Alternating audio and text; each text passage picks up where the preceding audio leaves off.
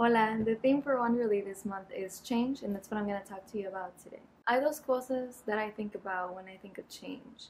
One is power, and the other one's adventure. The reason I associate adventure with change is because growing up and moving to different places, different cities, I learned to associate changing where you are at in life with always expecting better things. Y para muchos inmigrantes, that's the reason they leave where they're from, to find bigger and better things, right? Kind of why a lot of people come to the US. Now, I associate power with change because I had a revelation when I was maybe 20 years old. When I went to university for the first time when I was 17, I went to the other side of the country. I went off on, one of those life-changing adventures. Didn't really turn out the way I wanted it. I wasn't having many positive experiences after a while. In the middle of my junior year, I got back to campus a few days before classes officially started, and so I remember I had to go buy groceries to Target. My earmuffs had broken before I left for Christmas break, but I forgot to get new earmuffs, and so I had short hair back then, and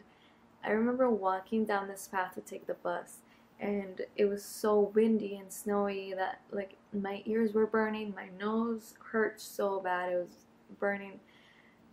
Y me enojé tanto, I was so pissed, and I remember thinking, I am never walking down this fucking road again. And something clicked in my head that told me, you need to be home, you need to leave here, you're not enjoying your time.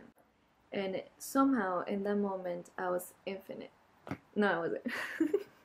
No, I wasn't. I mean, in that moment, somehow, when you have like that magical opening of a thought, it's not even a thought, but you just have that feeling that, and your life changes. I had one of those moments then. I realized one of the things that makes you an adult is that you have the power to decide what life you live, what life you don't live, and at what point you want to change whatever life you're living. And, I realized it's okay to say you made a mistake and just go back home and figure out what school you actually want to go to. And the reason I wanted to make this Wonderly themed video is because I'm going through a lot of change right now. I came home again from one of my adventures, which, if you even watched videos before me, which I took down because they're awful, you know that I left LA for a teaching job across the country in Mississippi. I need to find a place to live, I need to find roommates. This time, now being 25, this change feels a lot more like power. Whereas the time that I came home from university, that change felt like failure. And even though I feel like I did fail some people because I didn't keep my promises to stay where I was, I feel that this is a positive change because I would have failed myself had I not left the situation that I was in. And the reasons for the move, I guess, are not really relevant to this video. Maybe I'll explain it in the future. I don't really want to talk about it right now. But yeah, I feel so much more strongly now about change being tied to power, and your power as an adult and as a person to direct your own life.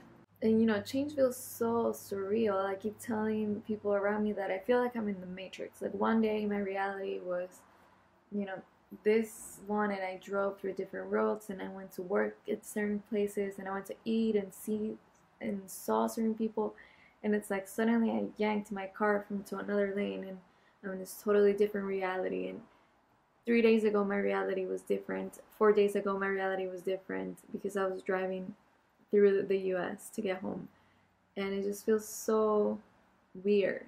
And change feels weird and scary, but it feels like adventure, and it feels like power.